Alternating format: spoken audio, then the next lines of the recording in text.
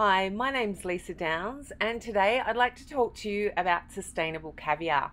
There are now reportedly over 300 farms, primarily in the Northern Hemisphere, that are growing sturgeon. Many of these farms are also producing caviar.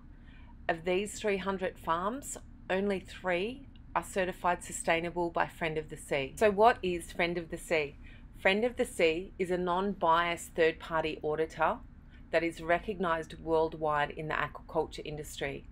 Friend of the Sea certification is only provided after a rigorous audit process that looks at everything from assuring the production of the caviar has no impact on the surrounding environment, that the quality of the water is pristine, and of course one of the most important things is the welfare of the fish. We're here at the Ars Italica farm.